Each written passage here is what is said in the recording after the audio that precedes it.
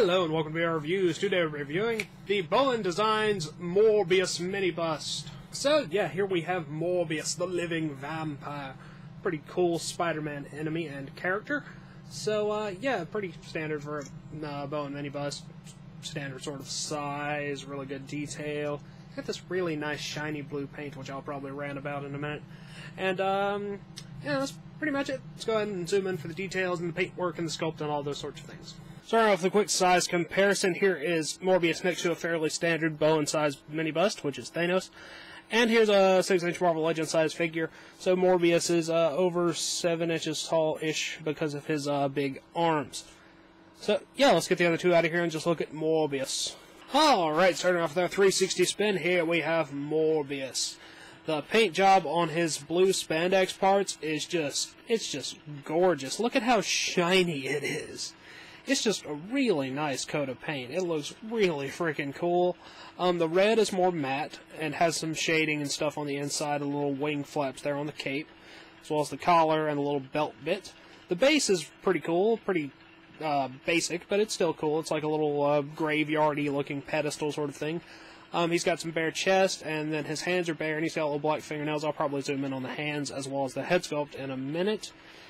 Apart from that, there's not really a lot of detail to look at, so I guess that minute will be coming now. So let's go ahead and zoom in on the head and the hands.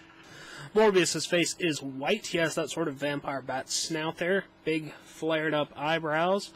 Nice sculpting of the teeth. He's got the little sort of chin thing down there. Hair's all sculpted very nicely. Just overall very nice head sculpt, as you would expect from a Bowen statue. It all looks very nice. Let's look at the hands as well real quick. Here are the hands. They're also painted white. He has little black fingernails there, which you can see. And then on the back of the hands, he has some nice vein work and stuff like that. His hands are all tilted at an angle. It's difficult for me to show them to you properly. But they are sculpted very nicely, and they're the, next most sculpted bit after the face. That's pretty much everything to look at on the bust itself. Let's move on to the packaging. Packaging-wise, Morbius comes in a pretty standard box for a Bowen mini bust. Of course, they're not good for in-package display because they're just big boxes with no windows. But you get a picture of the bust on both sides, as well as a little bio and some comic covers and stuff on the sides there. Pictures of the bust on that side. All in all, just your standard fare for a bust box. But, you really shouldn't be expecting to display busts in packaging most of the time anyway. Either way, if you just want to look at a box, it's not a terrible looking box to look at. So, yeah, Morbius. Alright, that wraps it up for Morbius, so until next time, goodbye!